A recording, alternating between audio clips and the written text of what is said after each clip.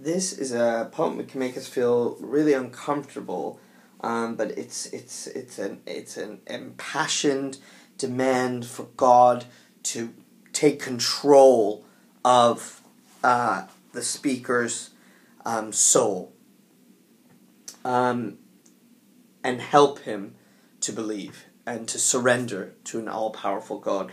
So three-personed God, right away in the first line. In Christianity, you have the idea of God, Jesus, and the Holy Ghost. And the mystery is that these three entities are one. So three are one. So there's a three-personed God. Batter my heart. Smash my heart.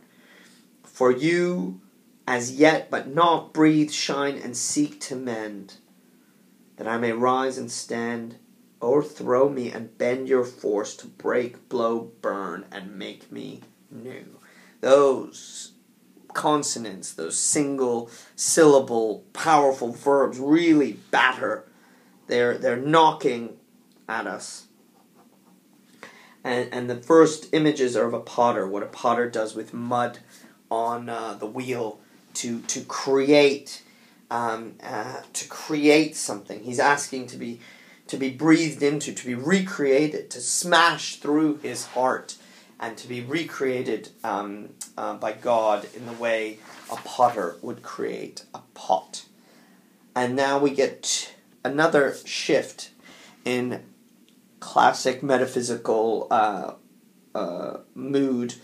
Now he compares himself to a town that's been overtaken, because I, the simile, like a usurped town to another do, labor to admit you. So I've been taken over. I'm a town that's been taken over, and I'm really struggling to let you in, to no end. It's not working. I can't let you in. Reason, your viceroy in me should defend, but is captivated and proves weak or untrue.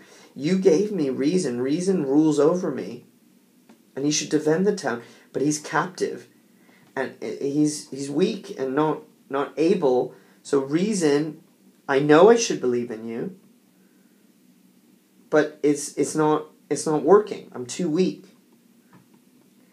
And now comes the last image, which is the most uncomfortable one, which is of a woman who has been forcefully married.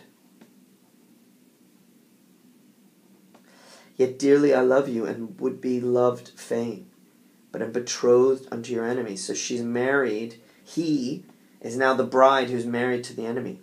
Please divorce me. Untie or break that knot again, the knot of marriage. Take me to you. Now look at the language, it's so violent. First he's asking to be untied, but now he's asking to be imprisoned. For except you enthrall me, unless you take me over, I'll never be free. I'll never be chaste. I'll never be sexually correct and pure, except if you ravish or rape me.